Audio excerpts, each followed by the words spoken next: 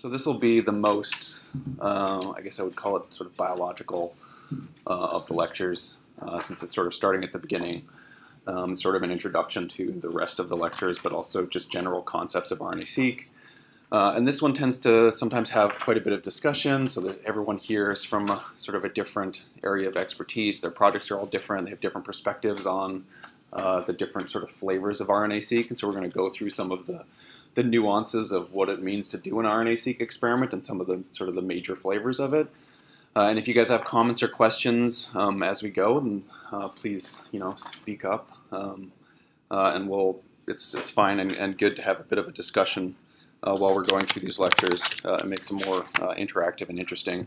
So before I start with the first slide, I want to do something similar to what Obi did, which is sort of get a bit of a sense of sort of more of the specifics of what you guys are doing. So how many people here are doing RNA-Seq or interested in doing RNA-Seq for human? So that's me. Whoa, okay. So I guess about half of you are humans. The rest of you, well, we're going to find out. Okay, what are the rest of you?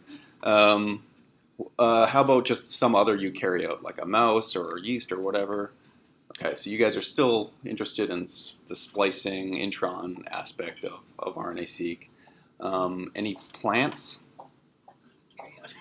It's a eukaryote, but sort of for other reasons in a special category. Okay, so 1, 2, yeah, 3. Wow, okay. So, yeah, that sucks for you guys, depending on which plant it is. So the plants are sort of infamously nasty genomes, very complicated. Some of them are just huge and polyploid and all kinds of craziness going on. So what are the plants quickly, just those 3 people? I'm actually looking at polyploidy. Yeah, so you're definitely screwed. Fireweed. Fireweed? Yeah. Oh, cool. That's really neat. Ericaria, it's in the Brassicaceae family. It has a recent triploidy. Okay. And the third one? Looking at the unicellular green algae. Oh, okay. Interesting. Okay. So quite a mix. So the human people definitely have a reference genome, but for the non-human people, do you all have reference genomes? Does anyone not have a reference genome for their species? 1, 2, okay. Kind of. So generally... Arabidopsis a little bit, but it's fairly distant. Right, okay. And then what would be the closest for fireweed? I would probably say Arabidopsis. Okay. I don't know if they have on a gray stage. Okay. So not having a reference genome generally has quite an effect on the way you approach the analysis of RNA-Seq data, because there are quite a lot of tools and pipelines that sort of assume that you have a reference genome, or at least one that's sort of a closely related species. And so we're going to, at points, we're going to talk about some of the things you would do if you didn't have a reference genome, but really this course is quite focused on the scenario where you do have a reference genome. But there's a few pieces that we've added here and there to just sort of do reference-free analysis. How many people have their data already, or... Okay, and then there are some people that are sort of in the planning phases, or they're going to be getting data.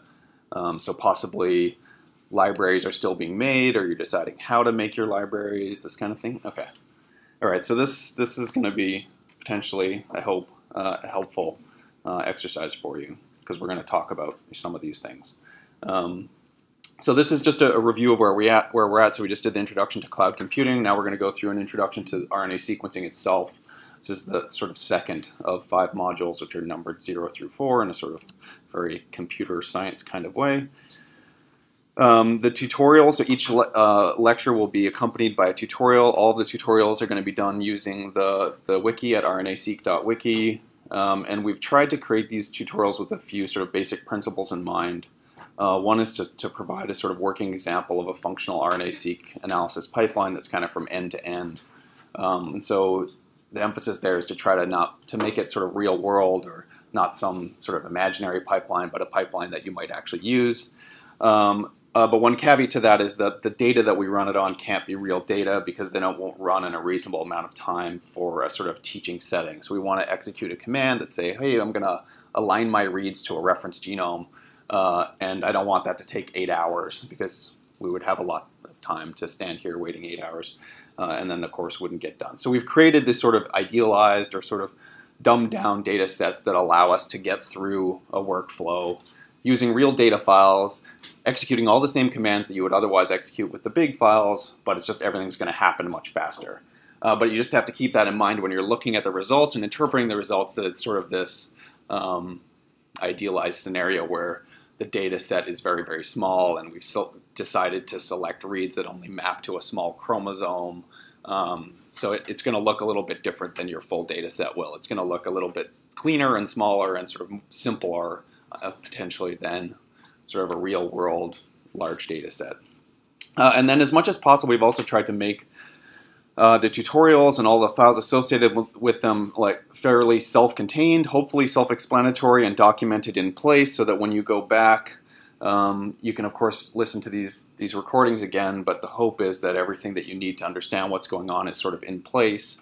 And then in cases where that's not clear, we'd really appreciate your feedback to make that more clear in the future. And then by self-contained, we mean that we're going to try to explain everything about the setup of the tools, the environment, etc., that you would need. So in the past we've had issues where workshops, a lot of things were kind of done for you. So tools were installed and configured, and there was this elaborate machine that was sort of built for you, and someone sat you in front of that machine and they said, okay, here's how you run RNA-Seq. You press this button and all this amazing stuff happens.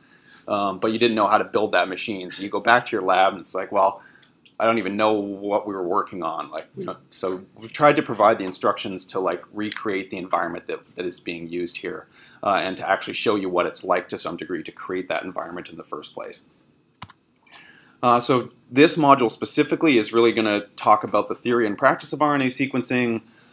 We're going to do a little bit of just rationale for sequencing RNA. Most of you are already sort of on board with the concept of RNA sequencing. That's why you're here. But it's still kind of useful to think about the sort of the reasons we do RNA sequencing. We're going to really spend some time talking about the challenges that are specific to RNA-Seq as opposed to perhaps other types of sequencing. So there's an issue sometimes that comes up where people have done some DNA sequencing and they've done some analysis, and then they try to apply the same approaches to RNA-Seq. And generally that is fine, but there are just a few sort of caveats or nuances to RNA-Seq that you really want to keep in mind that are distinct from other types of sequence analysis. We're going to review the general goals and themes of RNA-Seq analysis workflows using the sort of our example as a sort of proof of principle. We're going to talk about some of the common technical questions related to RNA-Seq analysis and point you to some resources to help you get help outside of this course or for questions that we may not get a chance to cover. And then we'll do a brief introduction to the first tutorial to sort of get you used to what these tutorials are going to be like before we jump into running commands at the command line with actual data, tools, etc.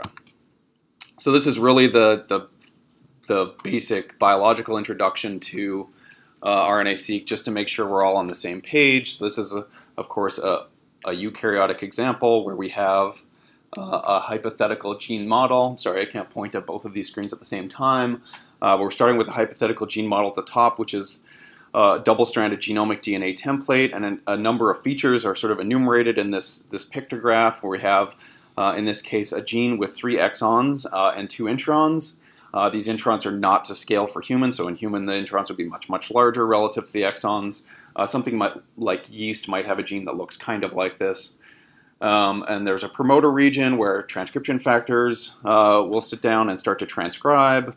And then there are features that sort of signal when transcription should stop and where a poly A tail should be added if it's a polyadenylated transcript. After you get, so a transcription complex will come along and make a single-stranded pre-mRNA molecule from this DNA template. So now we have this single-stranded RNA molecule where the introns are still in place. And in the second panel, we have some of the splicing regulatory features enumerated. So these are the sequence features that allow the splicing machinery to tell where the exons end and the introns start, so that the introns can be spliced out and the exons can be assembled into a mature mRNA molecule, which is capped and polyadenylated, which is shown in the third panel. So now we have this mature mRNA. This is kind of getting closer to the subject of RNA sequencing, are these RNA molecules and we'll often do something to enrich for the mature mRNA molecules.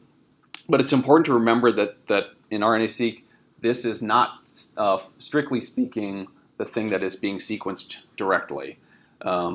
First of all, we're not actually sequencing RNA, we're sequencing cDNA, so it's going to get converted to cDNA, usually double-stranded cDNA. And second, the next generation sequencing platforms produce short reads that are much, much shorter than the average transcript in most species. So there's almost always a fragmentation step where full-length RNA molecules are broken into pieces, and it's those pieces that we're sequencing, and then we're generally not even sequencing those entire pieces. We're usually sequencing a little piece on the end of one of those fragments, or we're sequencing part of both ends of the fragments, but we're not really sequencing the entire fragment. But that's sort of what we're imagining we're doing, or we're trying to pretend that we're going to do, and that we're going to use the analysis to try to make it seem as if we just sequenced the RNA molecules that were there. And then, of course, many of these RNA molecules encode for a protein, and often that's what we really care about.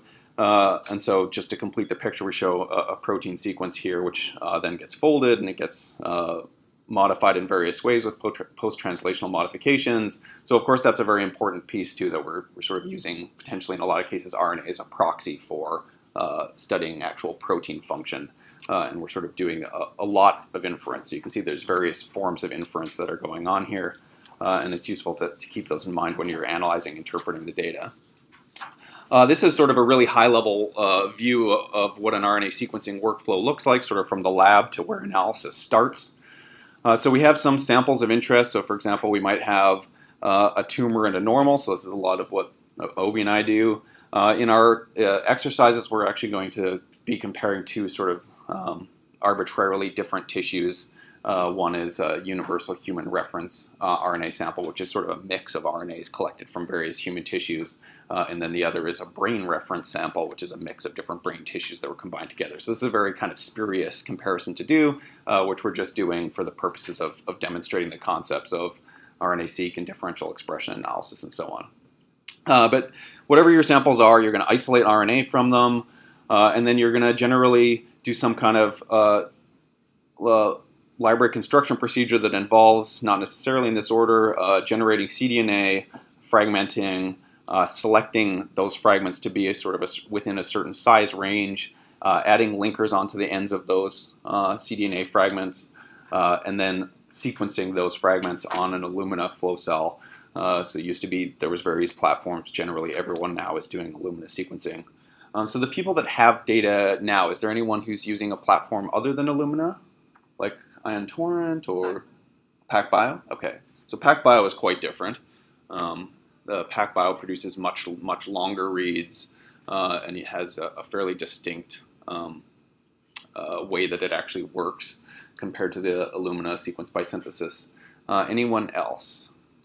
Okay, and for the people that have Illumina data, are they generally paired end or single end reads? Does anyone have single, or is it all paired? It's all paired. And what kind of read length? I had both. Yeah, both, okay. And then read length, does anyone have reads that are, say, shorter than 100 bases? Okay, 75. 75? Okay. Okay, so that gives you sort of, that's pretty representative. If you ask sort of 10 people that have RNA-seq data, you'll see a bit of variation in how long the reads are. Sometimes there's paired reads, sometimes there's a mix of paired and single-end reads. Sometimes there are other minor variations. But it's we're sort of converging on a fairly standardized approach that's sort of 75 to 125 base pair reads, and the paired end reads are very popular. And by paired end, I mean that you have some fragment where you're sequencing a little bit of both ends, which is what's being depicted here at the bottom with the sort of blue and red sequences. So we're going to produce this pile, often a very, very massive pile of these paired end sequences. And then those things are going to get aligned back to some kind of reference sequence, which can be a reference genome or reference transcriptome sequences or some combination of those things. And there are other different games that people play. And then the downstream analysis is going to continue from that point. So why would you sequence RNA? So there's lots of sort of contexts in which people would be sequencing RNA. A lot of it is sort of functional work where you may have the sequence of a genome, but the transcriptome gives you much more of a functional readout of the effect of environmental changes. So you could have something like drug-treated versus untreated cell lines, or a wild type versus a knockout mouse. Predicting transcript sequence from the genome is really difficult. So this used to be kind of a whole field of bioinformatics, was to sequence a reference genome and then to try to predict what gene structures looked like based on the genome sequence. You try to predict, okay, what looks like an exon, how might those exons be assembled into an RNA transcript, and then what would the protein look like, but doing all of this just by looking at the reference genome sequence. So this is something that was fundamentally revolutionized by the advent of RNA-Seq, that it's just actually much easier to just sequence the transcripts directly than to try to infer what they would look like from the genome. That's a very challenging approach. Of course, some molecular features can only be observed at the RNA level, things like alternative isoforms, fusion transcripts, RNA editing. In the cancer realm, interpreting mutations that don't have an obvious effect at the protein sequence level can be aided by RNA-Seq, where you can try to look for regulatory mutations, and then you can try to prioritize mutations that are in exons according to whether they're expressed or not. And that's sort of a niche example that's quite specific to cancer genomics. There are a number of challenges that are quite particular to RNA-Seq compared to sort of other sequencing, like ChIP-seq, whole genome exome sequencing, etc. And then there are other things that are quite common. So things like relating to the sample, purity of the sample. So if it's sort of contaminated with something else, so using the tumor example, it may be contaminated with normal tissue, and that of course influences interpretation of the result. RNA quantities can be limiting. RNA is sort of infamously fragile, so some amount of RNA degradation is sort of part of the life of anyone who works with RNA, with the possible exception of people who work exclusively in cell lines. So how many people here would say that RNA quality is like a serious challenge in their work? Okay, so several. And there's a lot of reasons for that. It's often just simply because of the type of experiment that's being done, it's simply not possible to get really beautiful, intact RNA, and so you're left with sort of dealing with the challenges that introduces. Another thing about RNA is that they often consist of small exons that are separated by large introns, so this is quite a difference in the analysis when you compare it to, say, whole genome sequencing, where when you're mapping your read, which is generated from a cDNA fragment which came from an RNA molecule, you're mapping that thing back to a reference genome, the aligner needs to account for the possibility that that read may span across an intron. So instead of trying to find the place in the reference genome that these 100 bases match to more accurately than anywhere else in the reference genome, it has to consider the possibility that 25 of those bases might match here and 75 of them might match 10 kb downstream where the next exon continues. And that's a big challenge for the alignment algorithms. It's much, much harder than just saying, okay, what's the one place that this thing goes contiguously, when you have to say, well, I expect that in a significant proportion of my alignments, the alignment will actually be discontiguous and there will be this potentially very large, introns can be huge in humans, they can be up to 100 kb. So there's a big search space basically. And you can imagine that if that overlap across the intron into the next exon is really small, it gets harder and harder to place that little bit that's spilled over into the next exon. So that's one of the challenges that the RNA-Seq specific aligners try to address. Something that is often sort of glossed over or forgotten about is that the relative abundance of RNAs vary wildly within a sample. So estimates vary, but in human, you'll often see estimates in the 10 to 5 to 10 to the 7 orders of magnitude difference in abundance between the most highly expressed RNA and the most lowly expressed RNA that is still biologically functional in that tissue. So this is very, very different from DNA sequencing, where you have some complement of chromosomes and you expect approximately equal representation of each of those chromosomes. So in human, you have 2 copies of each chromosome. And so when you sequence and you randomly shotgun sequence reads and you align them back to the reference genome, you're expecting coverage to be kind of approximately even across the reference genome. In the transcriptome, this is not the situation at all. You expect some things to be very, very heavily sequenced and other things to be very lowly sequenced, hopefully very proportional to how abundant they are in the sample. And so this is a challenge because RNA sequencing works by random sampling. So you have the situation that a small fraction of really highly expressed genes consume a lot of the reads that you have. So you have this fixed pool of, say, 50 million reads because that's what you can afford to generate, and 40 million of them are going to get consumed by the top most highly expressed genes. So if your gene of interest happens to be a gene that's not so highly expressed, you may not get good coverage. You may not sample it very well. So this really comes into estimating how much data you need to produce. And it's something that's quite different from DNA sequencing.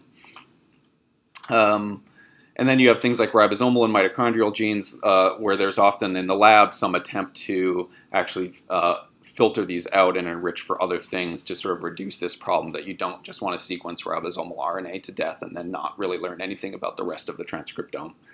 Another issue that's, again, quite different from DNA sequencing is that RNAs come in a wide range of sizes, and they function in those size ranges. So you can have really, really small RNAs that are important, like microRNAs that are just a few tens of bases long, and then you can have mRNAs that are very, very large. They can be 30, 40, 50 kb in size, and some of those produce massive proteins.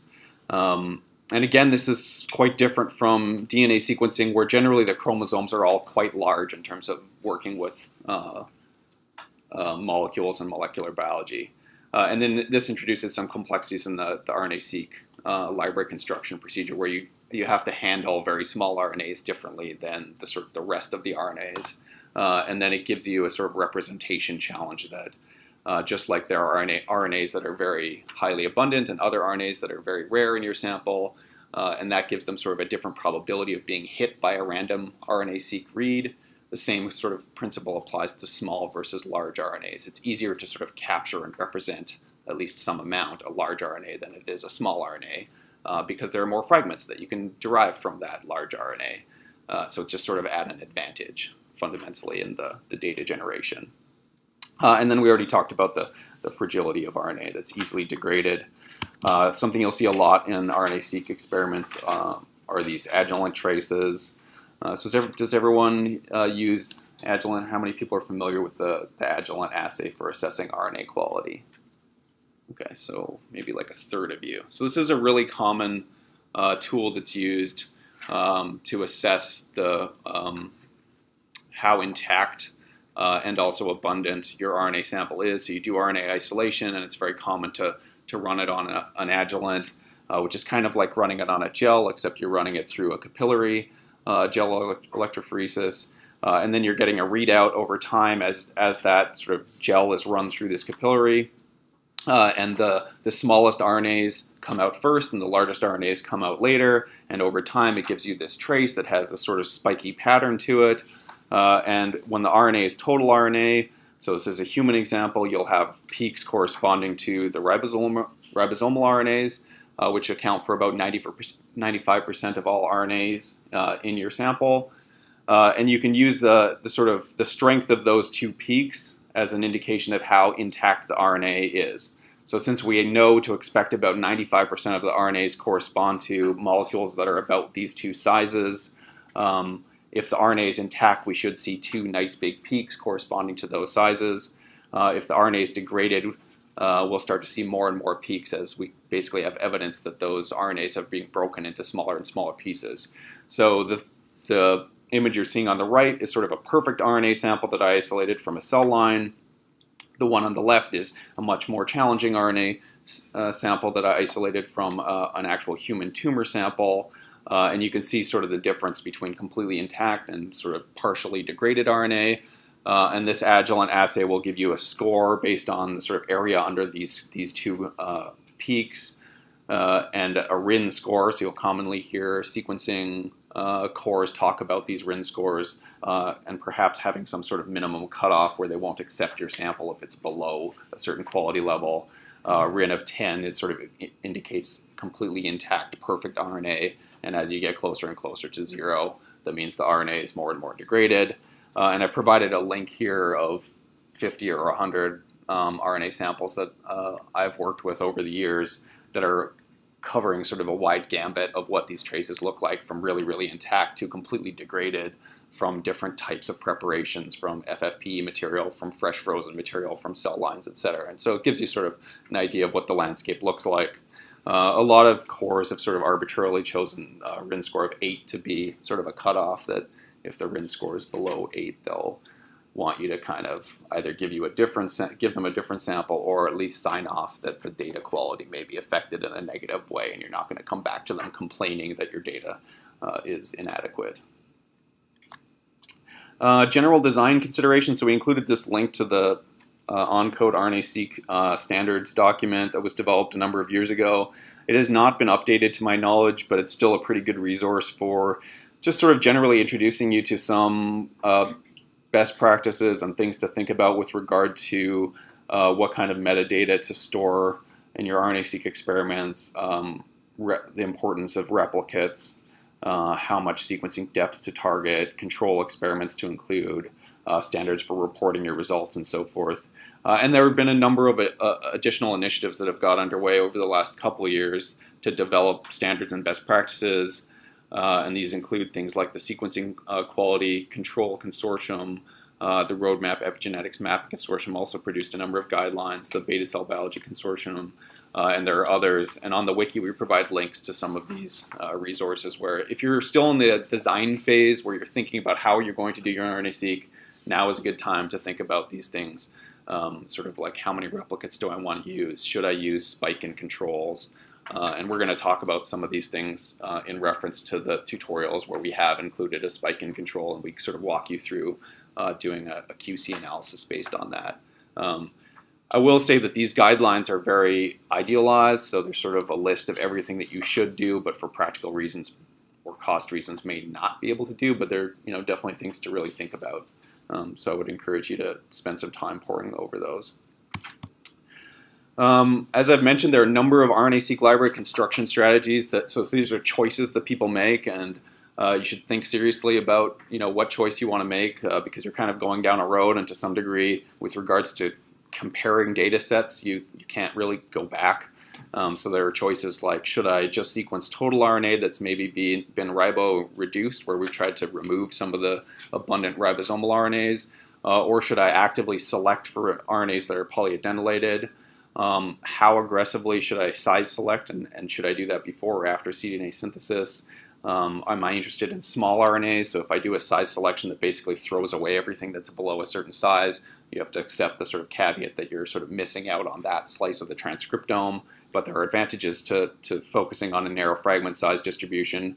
So there's sort of pros and cons there that need to be considered.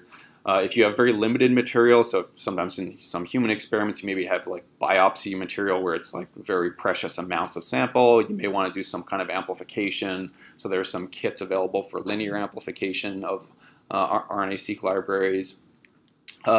Stranded versus unstranded libraries used to be that most RNA-Seq data was unstranded. Now we're shifting towards most experiments using stranded libraries.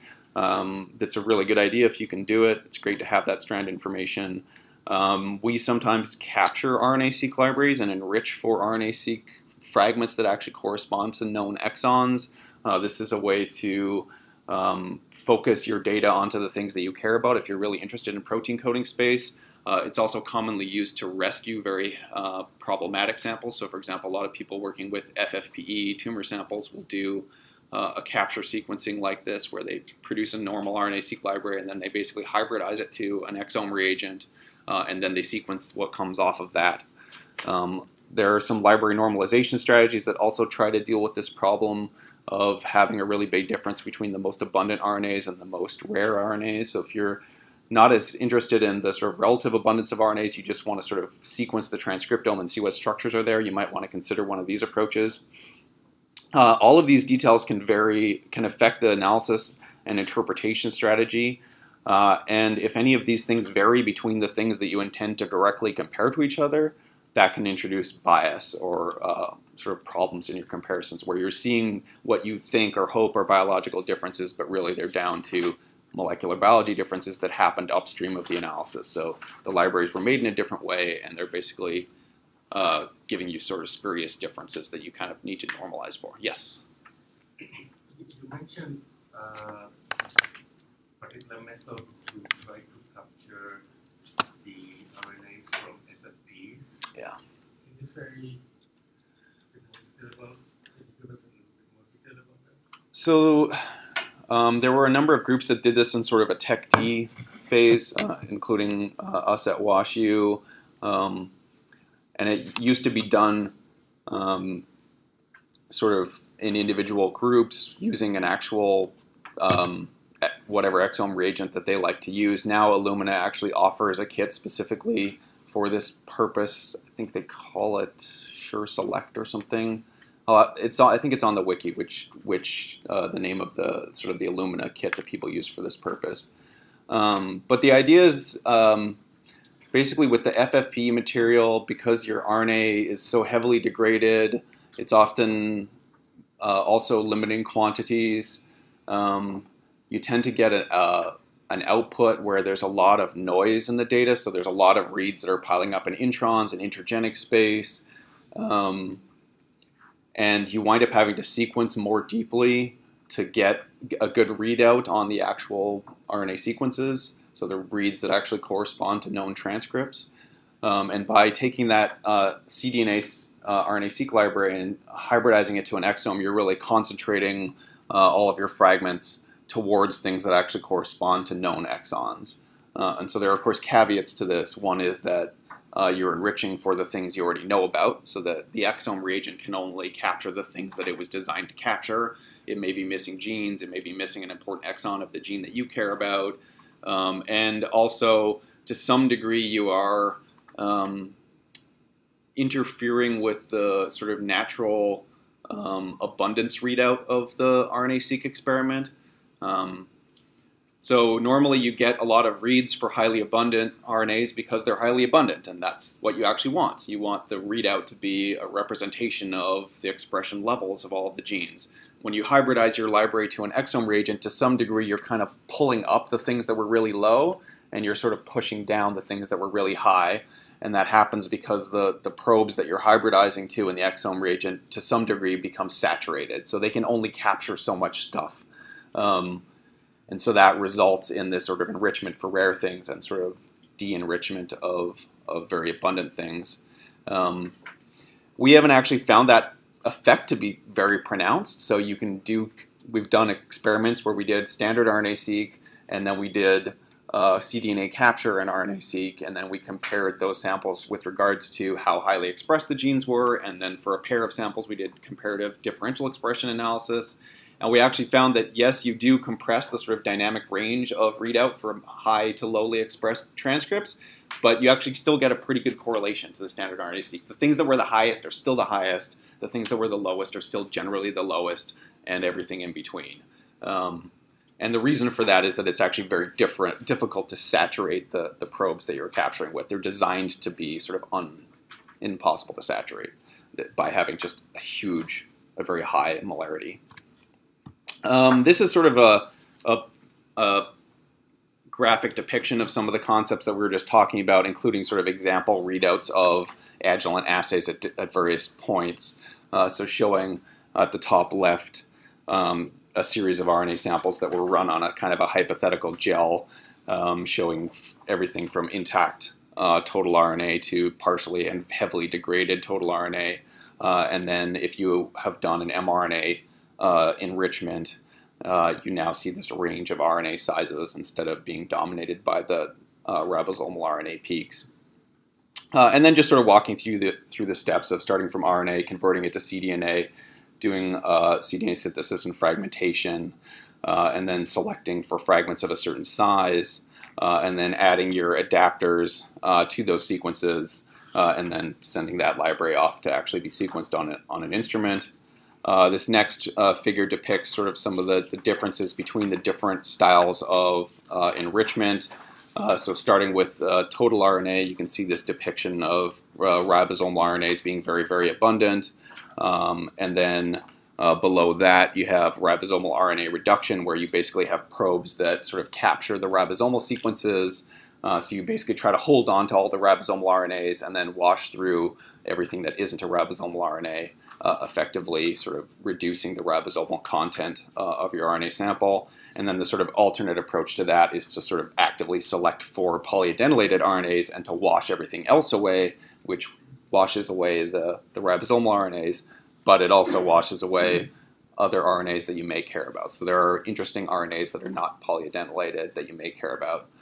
And that's generally why the field has sort of moved towards the sequencing total RNA that's been ribo-reduced, because it gives you this more complete or holistic representation of the transcriptome. And then the cDNA capture is sort of a depiction of that as well, where you're kind of sort of selecting for the exons of known genes. Okay, so we're just going to continue on. A number of people sort of came up to either myself or one of the other instructors during the break to kind of talk about stuff that you're doing, details of your experiment. Just want to, in case it wasn't totally obvious, that is obviously a good idea. Please do feel free to, if you want to brainstorm about some peculiarity of what you guys are doing, then you should absolutely avail yourself of that opportunity. No guarantees that we'll know anything about what you're doing, but it's always interesting to hear about different kinds of RNA-Seq analysis. So I think you'll find that we all benefit from that kind of thing. One thing that I was just talking to someone about is stranded versus unstranded libraries. So this is if you're having your sequencing done sort of by a core at your center, or you're sending it off somewhere else, sort of a good thing to kind of figure out like the method that they're using, whether it produces stranded or unstranded data. And what that means is sort of depicted here, where you're going to produce some RNA-seq reads, and then you're going to line them back to the reference genome. And if your library is unstranded, you won't know what strand each of those fragments came from. You don't know whether it was the strand that was actually being transcribed or the strand that was complementary to that. We're sequencing double-stranded cDNA. It can be either if the read aligns to a known exon or it aligns across an exon-exon junction, you can start to get pretty confident that it probably came from the strand where that known transcript is, but you don't actually know that really. You're just kind of inferring that. The stranded libraries attempt to actually maintain the information from the original single-stranded RNA, what strand it was from. And there's sort of, depending on how the library is done, there's sort of different molecular biology for how they make that work. But the sort of important piece of it is that when you get your data in the end, there's an expectation when it's aligned which strand it came from, and then that information can be marked in the alignment, and it can be visualized in your browser, and you'll see an example like this when we look in IGV. You'll see that stranded libraries, the reads that go there tend to often really line up with the strand that you would expect for the gene that they're aligning over. And if you don't have a stranded library, you'll see this sort of equal mix of reads corresponding to the two strands. And if you're interested in sort of understanding, for example, sense-antisense transcription patterns, you will only be able to do that if you have a stranded library. And most of the people generating RNA-seq data today are selecting to use a stranded approach. And it simply wasn't very possible before because the kits were very experimental and had problems. But now it's sort of been, the wrinkles have been ironed out. Another sort of issue that comes up commonly is replicates. Should I use replicates? How many replicates? What kind of replicates? And so on. There are a couple different kind of replicates you might want to think about. Technical replicate would be, I would say, something that's sort of a replicate of the process, the sequencing process. So do I need to worry that I have some data from lane 1 and some data from lane 2, or I sequenced a sample and then later I decided I wanted a bit more data, and so it's on, I get more data from another flow cell that came a week later or a month later. Generally, the Illumina platform has become quite robust and reproducible, and these kind of technical replicates are not needed to sort of control for lane-to-lane differences or flow cell-to-flow cell differences. It's pretty darn consistent. We periodically sort of circle back and do an experiment that's sort of, what if we just sequence the same sample on 2 lanes of this flow cell or 2 consecutive flow cells, and you get really, really stellar correlations. You can basically sort of treat that part of it as a commodity now. But biological replicates, of course, are a completely different story, and it just really depends on what you're doing. You absolutely want them How many you want will depend on how much variability there is in the system that you're studying, and in some cases it may be difficult to achieve the number of replicates that you would want by statistical principles just because of the nature of the biology that you're studying. But you should try your best to have replicates, and the analysis we're going to do, sort of as an example, will assume that there is a possibility of having replicate data. Some common analysis goals of RNA-Seq analysis. So this sort of like, what can you ask of the data? This also influences the answer to a lot of technical questions, sort of depends on what your goals are. So when people ask how much data do I need, or how many replicates do I need, it to some degree depends what you're hoping to get out of the experiment. A lot of people are doing gene expression or differential expression analysis, alternative expression analysis. Maybe it's a transcript discovery or annotation exercise. You're looking for allele-specific expression, or you're trying to discover mutations. In cancer, there's a lot of people doing fusion detection, RNA editing, and there's quite a long list of these applications. And there tends to be tools that are sort of tailored to each of these areas, which gives you sort of a lot of tools. You're not generally going to find a sort of one tool does it all situation in the RNA-Seq field. There's a lot of tools that are geared towards sort of particular types of analysis. So that's kind of unfortunate in a way, because it makes the sort of analysis landscape quite complex. So to do what you might consider a comprehensive analysis of your RNA-Seq data, where you ask sort of all of the obvious questions, or what seem like obvious questions biologically, you may need to use quite a few tools, and they're all developed by different labs and different programming languages, and are documented to varying degrees of crappiness and so forth. So that makes it a lot of work. That's why you kind of need to become a bioinformatician to some degree. But the good news is that they generally have like this sort of theme to their workflow, which is that they all kind of follow this pattern of obtaining raw data, maybe doing some basic quality assessment of that raw data, either aligning or assembling the reads, and those are different things, but they sort of have a conceptual similarity. And then you're going to get an alignment or an assembly, and then you're going to process that alignment or assembly with a tool specific to your goal generally. So this is the point where things really start to diverge, where you have a tool for expression analysis, and a tool for splicing analysis, and a tool for allele-specific expression analysis, and a tool for fusion detection, and so on. And then there will be some kind of post-processing. So this tool isn't going to just write your paper for you. It will produce some crazy output files with their own peculiar format, and then you'll be hunting through documentation, trying to understand how to interpret those files. And then you'll probably be feeding them into some kind of downstream statistical or visualization software like R or MATLAB or Cytoscape or other things. And so we're going to show some sort of examples of that as well. And then you'll be summarizing and visualizing what comes out of those sort of finishing analysis platforms, creating prioritized gene lists, designing validation experiments, and so on. So Anne mentioned BioStars. How many people here have used BioStar before? Okay, so about a quarter to a third of you maybe. So we just have this little exercise to just like quickly in 5 minutes check out the BioStar website, just so you all have a familiarity with it. If you don't have an account, I would encourage you to actually create an account. You will need to do that in order to ask a question down the road. It's really easy. If you already have a Google or Yahoo or whatever account, you just like click a button and authorize BioStars to use that system for its authorization, so you don't really need to create a new account in that sense. And then just spend a few minutes, so we'll literally do it for just like 4 or 5 minutes. Try to search for a question that seems useful to you, and give it a vote or something just to kind of see how the interface works. So generally when these courses end, we often get questions from students, and we generally encourage the question to be asked in BioStars, and then we'll answer it there, just as a way of sort of publicly answering that question so that other people can benefit from it, and so that we don't keep repeating the same sort of question-answer kind of sessions.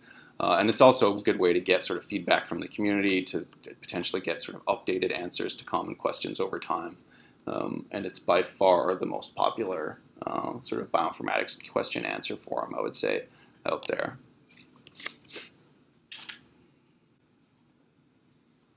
Okay, so maybe we'll just go through the last few slides and start to get closer to where we can actually do the hands-on exercise, the first hands-on exercise. So you've just seen kind of a forum where you can ask and answer questions. The last few slides are just going through some of the most common questions just to sort of get them out there, just because by experience we've been asked these questions over and over again. So it's good to maybe have a brief discussion about each of them. And then if you have any sort of follow-up questions, you can ask them, and everyone can participate in that discussion. The first is, should I remove duplicates for RNA-Seq? A lot of people who've done whole genome or exome or other kinds of sequencing, ChIP-seq, almost all of the other types of seq, it's very, very, very standard practice to mark duplicates after you align your reads. So what this means, you're going to align your reads to the reference genome, and then any read alignment that starts and ends at the same position, or even just starts at the same position, is going to be marked as a duplicate under the assumption that it's possible that that alignment is actually a PCR amplification artifact and not a unique observation of a distinct fragment from your sample. And the reason you can do this in whole genome sequencing is that, for example, using whole genome sequencing as an example, you're sequencing the genome and you're getting, say, 30 to 40x coverage across the reference genome, and each of those reads consists of a paired end fragment where you have, say, 100 bases that aligned here and 100 bases that aligned here, and then maybe 100 bases in between, so you have a 300 base fragment. The probability that two independent fragments would start and end at the same place, have the exact same insert, everything identical, is very low in terms of sort of the random sampling of molecules. So when you do see duplicates like that, it's more likely that they're actually just duplicates that were introduced during amplification, during library construction. So you mark those, you choose one as a representative, and then you ignore the rest of them. And so you'll see a lot of workflows out there, sort of best practices based on, say, the Picard analysis toolkit or other toolkits where they just, without really even thinking about it, just say, oh, remove your duplicates, mark your duplicates. It's something, of course, you would do. It's very important. Everyone just do it. But the one place where that's not really a good idea is RNA-Seq. So it's maybe a more complicated question for RNA-Seq than it is for DNA, and people who aren't doing RNA sequencing don't necessarily appreciate that. And the concern is that because of some of the sort of unique characteristics of RNA sequencing before, removing duplicates that you think are potentially PCR amplification, they could actually be real duplicates that just happened by chance. So think about a really highly expressed short gene. So say you have a gene that's only 400 bases long, and it makes a very important but short protein, and it's very, very highly expressed, so it's almost ubiquitously expressed in the cells that you're studying. If you think about that 400 base RNA molecule, there's not actually that many ways to make a unique fragment out of it. Because it's short and because there's so many of them in the cell, you actually expect duplicates to happen just because of its abundance and its short length. So anything that's really abundant, you start to worry that you're seeing duplicates just because you're sampling very highly, and you're sampling highly because it really is abundant. And so in that scenario, if you mark them and decide to ignore them, you're actually underestimating the abundance of that RNA. So you're basically putting a ceiling on the dynamic range of expression readout that you can get from your experiment that prevents you from accurately representing the difference between lowly expressed things and highly expressed things. So for that reason, people generally don't mark duplicates in RNA-Seq data. So that comes with a caveat that you may have amplification artifacts making their way through, but that's probably a lesser evil. Another common question is, how much library depth do we need? Probably this is the most common question, and just good reasons for asking this question, probably the most obvious being it influences cost.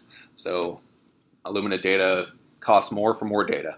And so generally you want to balance the need for deep sequencing against the need to have more replicates or to just be able to afford the experiment at all or be able to do other things with that money in your lab.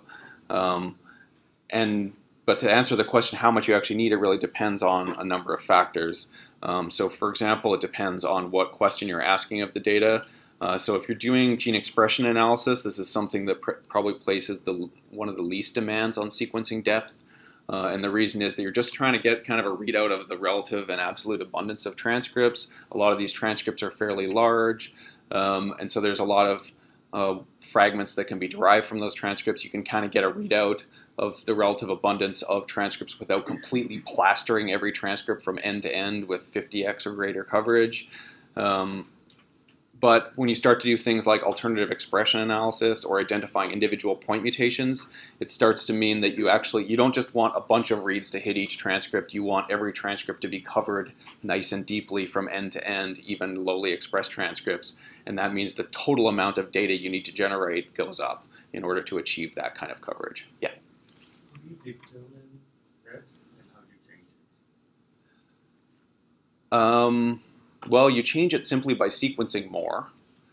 So this in practice means you're either, so often you will pool 3 or 4 or 10 samples into a single lane of Illumina. So the amount of pooling you do influences the total amount of data that you get out.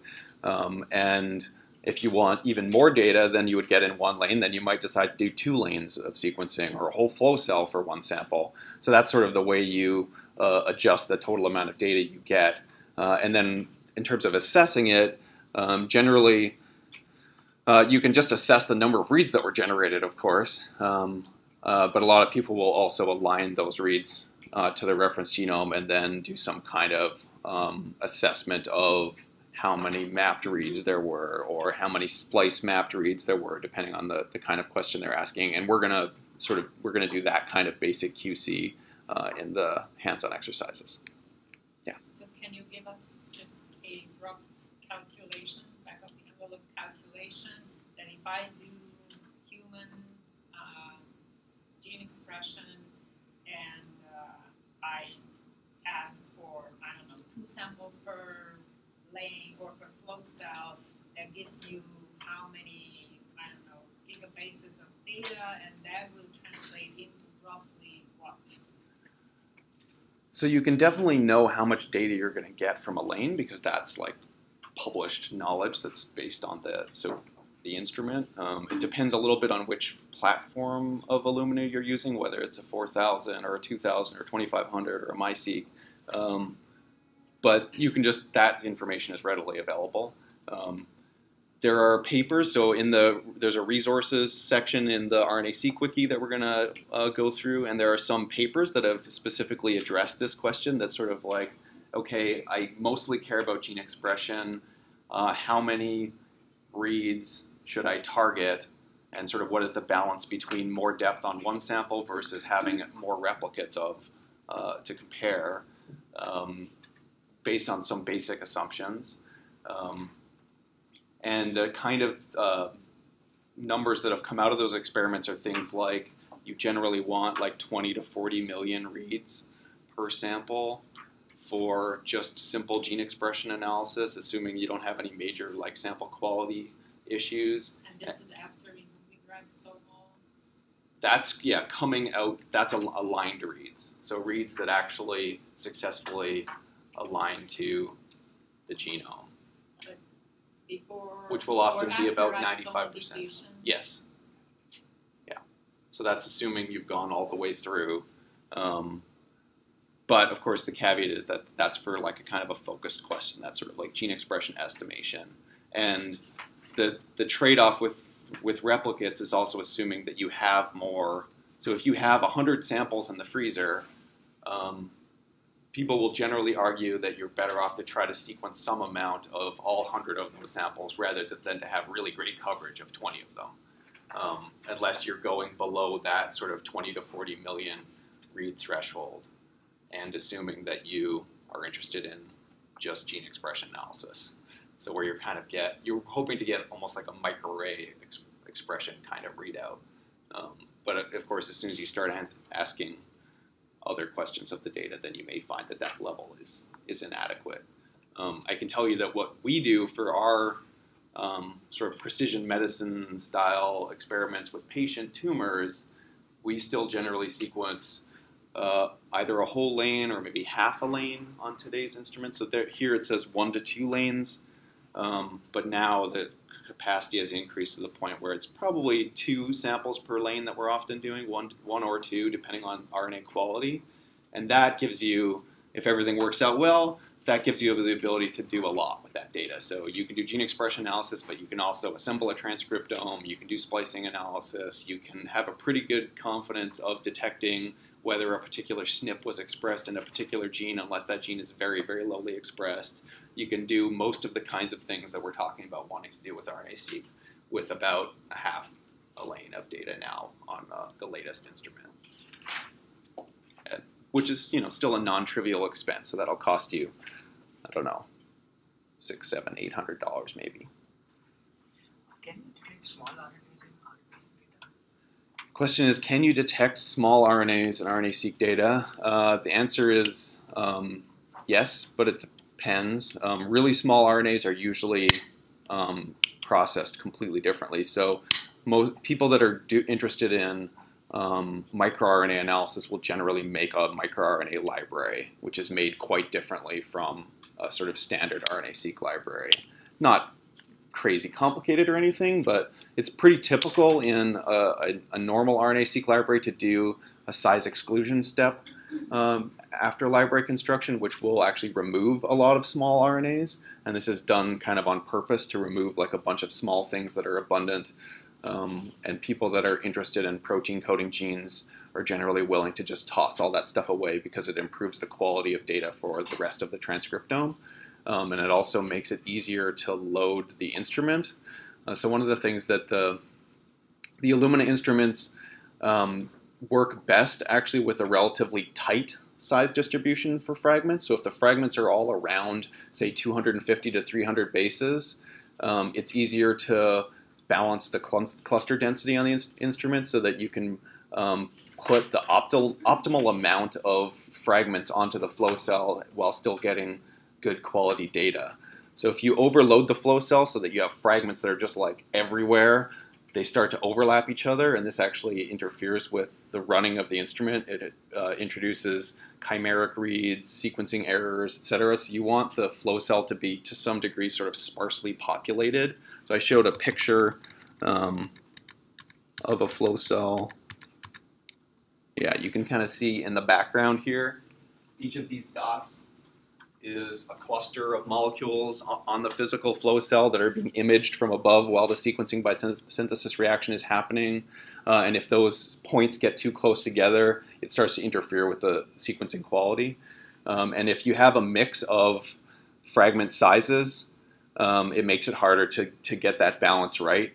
There's a sort of like bias towards smaller fragments forming clusters more easily. And so you actually wind up disfavoring fragments that are larger, which produce generally higher quality reads. So almost everyone sort of makes that division, that if you're interested in small RNA, you're going to do a small RNA library. If you're interested in the rest of RNA, you're going to do a sort of standard RNA-seq library, which involves removing small things. If you're interested in both, you're going to do both of those things, not in one shot. You'll sort of split the experiment into two. What are chimeric reads? Chimeric read is where you have a read pair, and it's supposed to be that the first read corresponds to the beginning of your physical cDNA fragment, and the second read corresponds to the end of the same fragment. Chimeric read is where you have the two reads are actually from different fragments, but they've been erroneously paired together during the sequencing. So you get like, it looks like a read 1 corresponds to one gene and read 2 corresponds to a different gene in a completely different area, maybe on a different chromosome.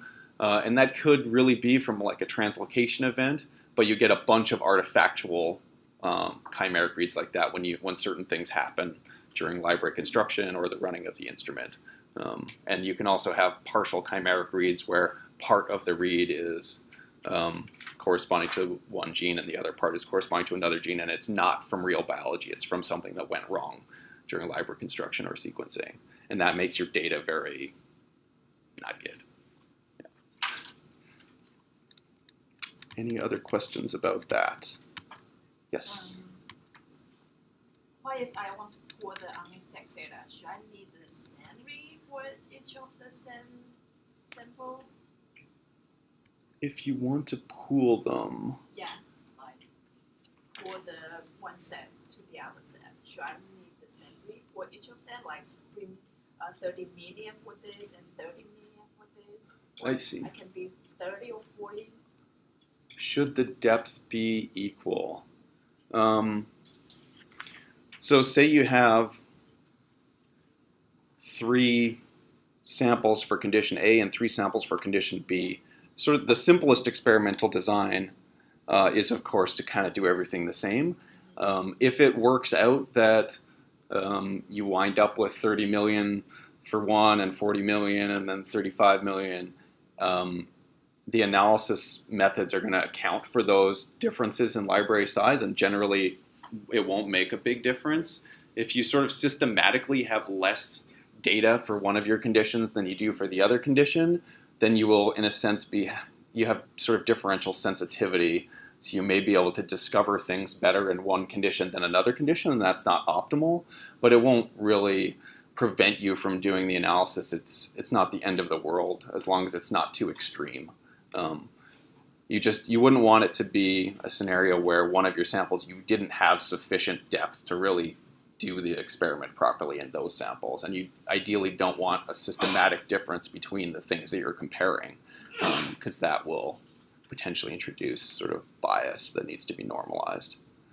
But if it's a little bit kind of variable here and there, it's fine.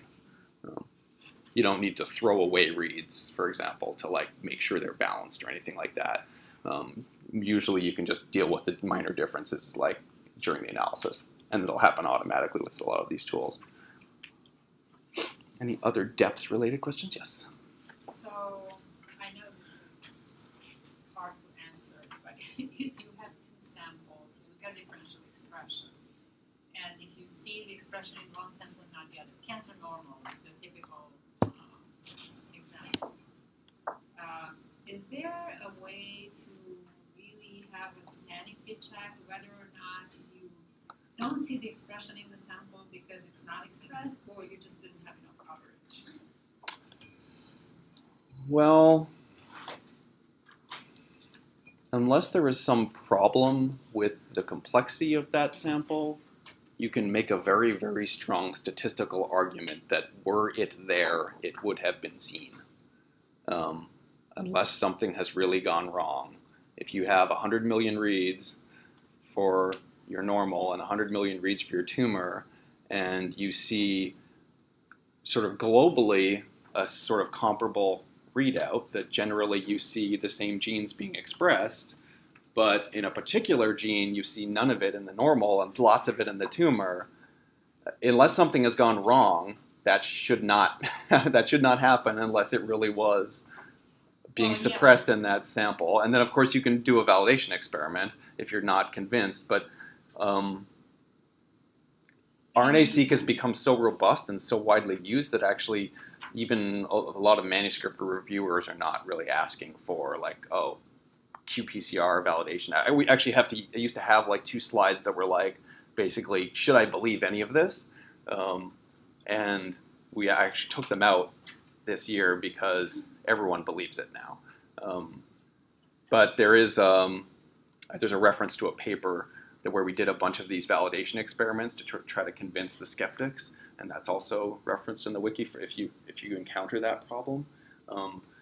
But there are a few weird scenarios where you can get this happening because of something that went wrong in the analysis. So it's worth being, skepticism is good. I mean, usually this is the case when you don't have 100 million reads. You just have Yeah, so then the statistical argument gets weaker and weaker the smaller the sampling is.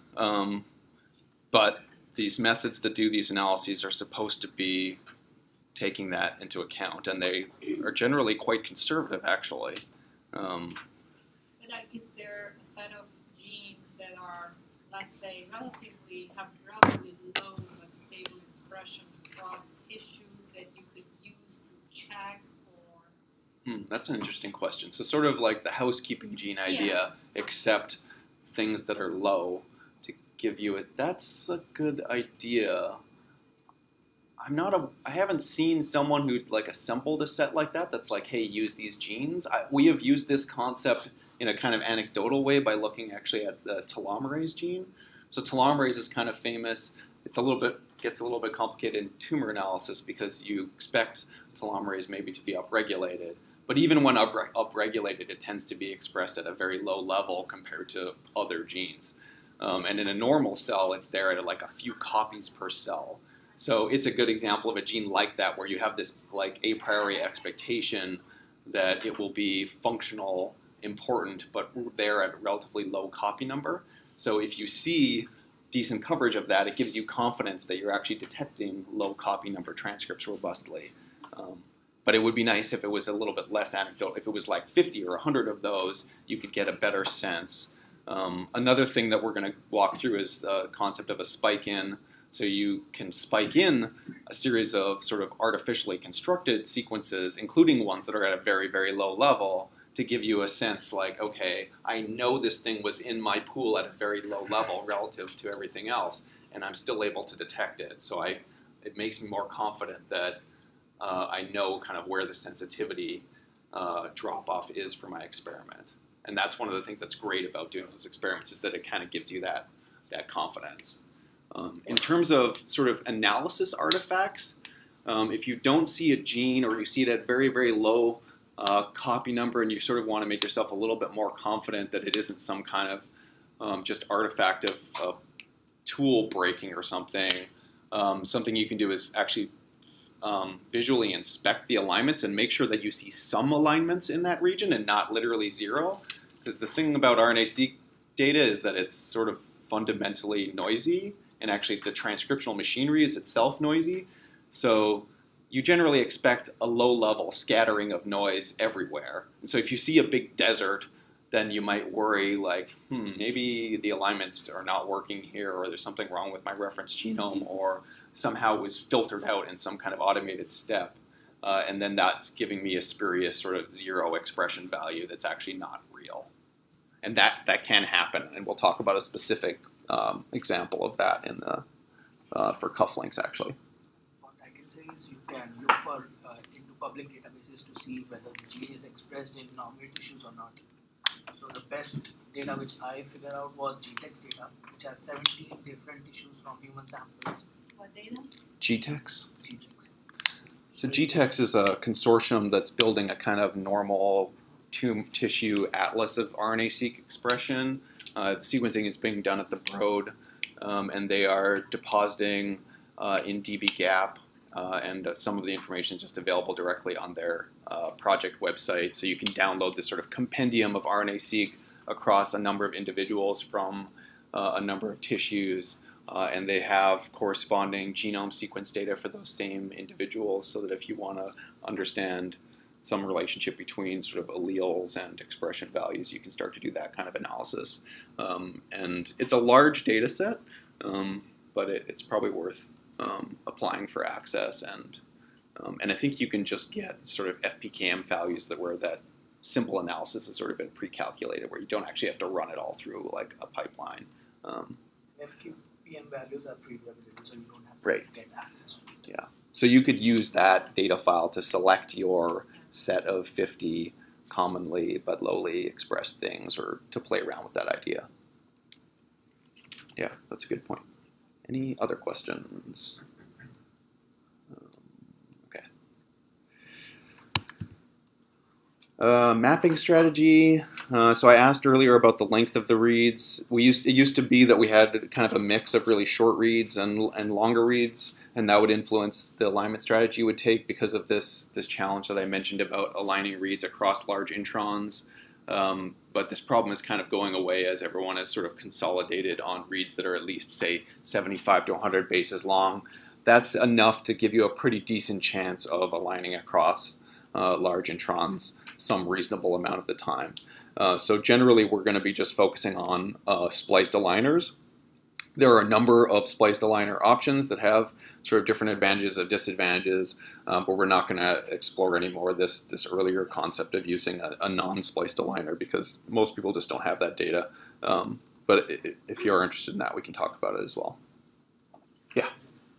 For example, example, the raw reads will be 101 bases, like 100 bases, but after trimming the data, some of the reads might be shorter, like 30 to, if you are setting the read length, whatever is minimum, then 30, discard it. So it would be the range from 30 to 101.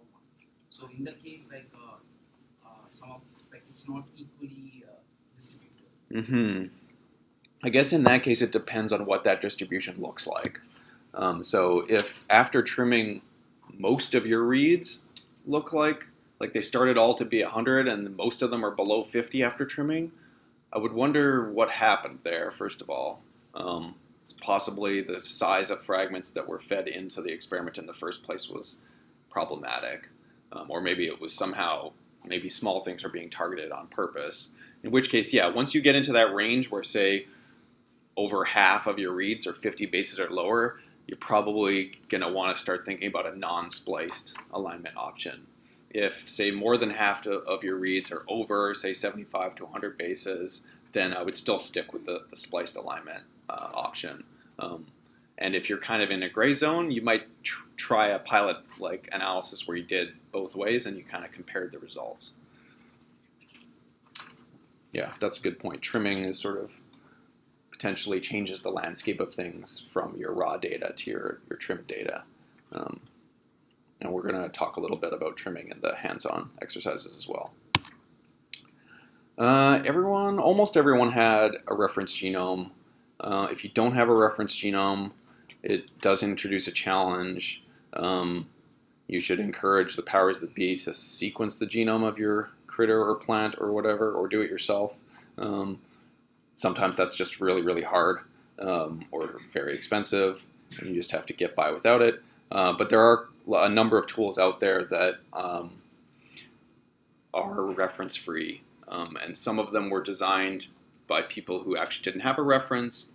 In other cases, it's just sort of luck that someone designed an approach that doesn't use the reference for performance reasons. And we're going to show an example of that, a tool called Callisto, which doesn't rely on the reference genome and is able to sort of simplify the problem by not aligning to a reference genome and produce an RNA-Seq analysis output in a much, much shorter time than the workflow that we're going to show you. It doesn't sort of cover all of the same analysis bases that this workflow does, but if you just care about gene expression estimation, it's a pretty good option, and it may be your only option if you don't have a reference genome. Where's the supplementary? This is on, so that I guess you guys have a printout, so you can't click on the link. But all of these slides are available on the wiki, and the wiki also includes a list of the supplementary tables. This supplementary table refers to a manuscript that we wrote actually to describe this workshop last year, and that's what the supplementary tables are referring to. And on the RNA-Seq wiki, there's like a citation page that includes links to all of the supplementary tables. Okay, so each of the hands-on work exercises or tutorials has a corresponding slide deck, and these are kind of like reference materials to sort of refer back to while you're doing the workshop. I'm just going to really blast through it quickly because I feel like we've already had so many slides and it would be more fun to get into actually doing stuff at the command line. But the first one has a bit of sort of just generic information, sort of summary of the learning objectives here. So what we're going to do is walk through the exercise of installing a bunch of bioinformatics tools, which is sort of an art to that. You'll see kind of how that goes. And then we're going to start obtaining sort of the prerequisite input materials to an RNA-Seq analysis. So we're going to obtain a reference genome sequence. We're going to download gene transcript annotations and talk about the file formats that are involved here. We're going to index the reference genome to be used with an aligner. So this is a way of basically organizing the information that's in the reference genome in a way that allows alignment to happen very efficiently. The index is, it's very much like an index in a library. And then we're going to download the sequence data that we're going to use for the exercises. So we have this demonstration data that's been set up for you guys to play around with. Some common problems that I encounter while working on these tutorials. So all this is going to happen in the command line. We'd encourage you to type the short commands carefully if you like, but we've learned that sort of from the past, in order to get through all the steps smoothly, you may want to really copy and paste some of the long commands just because they're so long. And to help us get through, we're also at strategic points, we're going to have sort of practical exercises where you're not given the commands at all and you're going to be required to figure them out, type them out on your own. But to get through the sort of demonstration of this whole working pipeline, you really, every step relies on the previous steps. So for these big, long, like multi-line commands, you really probably just easiest to avoid headaches to just copy and paste them. So there's errors related to the copy and pasting that sometimes happen where you don't quite select the whole thing when you copy it and then you paste part of it, and generally that doesn't work out too well. So try to make sure that you're copying the entire command when you do that. Being in the wrong directory at the wrong time, so a lot of these commands are assuming you're going to operate on some files in the current directory, you're going to create an alignment command, and then you're going to summarize those files. If you move out of that directory between steps when the tutorial didn't ask you to do that, the command might fail because it's sort of built with the expectation that you're in a particular location at a particular time. So just be cognizant of that if you're kind of navigating around and seeing, okay, I want to look at the results that are in this directory. But if you weren't asked to do that, try to remember to go back to where you were before moving on to the next step. And you'll see in the tutorials there's a lot of places where there's like a change directory command that's intended to kind of put you back where you need to be in case you have kind of wandered off. We're going to set this RNA home variable. Sometimes that isn't set, so that can cause problems. We'll show you how to do that. The presentation, this presentation provides a really brief description of some of the steps, but the wiki has more complete instructions. And then in the wiki, when you see this hashtag or pound sign, those are comments, so they're interpreted at a command line just as a comment and nothing is executed, so you can safely paste those in, or you can just read them and ignore them. But all the other lines that are in these sort of code blocks that you'll see in the wiki are things that need to be executed in order to work your way through the hands-on exercises. And then we've tried to annotate commands with sort of comments that explain what's going on, but a basic familiarity with Linux is assumed. However, if you see a command that has options or you don't understand what's going on, we're happy to sort of walk through what each command means and what each of the individual components of it are. These are some of the tools we're going to install. Just for reference, there's some links there that in case you want to read more of the documentation on each of them. We're going to obtain a reference genome. And then for this exercise, we're just going to use a single chromosome, but nothing about what we're doing would really change if we were using the whole reference genome. It would just be slower. But all the commands would basically stay the same. So this is sort of a reasonable demonstration. We're going to obtain known transcript annotations, and again, these will be genes that are annotated on the same chromosome that we're focusing our analysis on, and we've chosen a small chromosome to also make the analysis go faster, so we're not waiting a long time for commands. We're going to get annotations, gene annotations from a particular place, the iGenomes project, but there are lots of sources of these annotations, and it to some degree will vary depending on what species you're studying. And we're going to talk about the file formats that are used to describe these gene annotations. We're going to create an indexed reference genome, as I mentioned. The one sort of thing to remember about these indexes is that they're generally particular to the alignment algorithm. So each alignment algorithm builds one of these indexes, and they're not interoperable generally. So if you use different aligners, you'll generally see there's this pattern of producing an index for that aligner. And sometimes even different versions of the same aligner, you may need to produce a new index of your reference genome to work with a new version of the aligner. The RNA-Seq data, so I mentioned this briefly before, we have sort of two RNA sources for the RNA-Seq data. So these are samples that we sequenced at WashU for the purposes of having data to play around with at this course.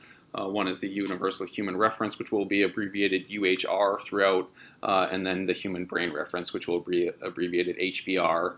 And then each of these samples has a spike in, so this is a series of control sequences that I mentioned. So there's about 100 sequences that are, I believe they're bacterial, and they're spiked in as a set, but they've been designed so that they sort of cover a range of abundances. So there's sequences that are in there at very high copy number, there are other sequences at very low copy number, and a bunch of steps in between, and the ratio is known. So because it was created artificially, we know the ratio of all of these molecules to each other.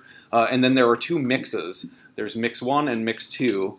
And in mix 1 and mix 2, they've adjusted the sort of order. So something that's highly abundant in mix 1, you have the same sequence in mix 2, but they put it at a lower abundance, and vice versa. So this allows you to do both a sort of assessment of the absolute expression readout across the series of sort of standards, as well as a differential comparison where in both cases you have a prior expectation about what sequences are the most abundant and the least abundant, and you also have an expectation when you do this comparison between the two mixes that there will be expected differential expression fold change values between the two mixes. So it's just more background information on these, sort of the biology and source of these samples that are used for the example data. And we're going to do some pre-alignment QC. So this is something we get a lot of questions about, sort of how do I know if my data is any good? So we're going to try to sort of walk through some of those points as well in the first exercise. And that's it.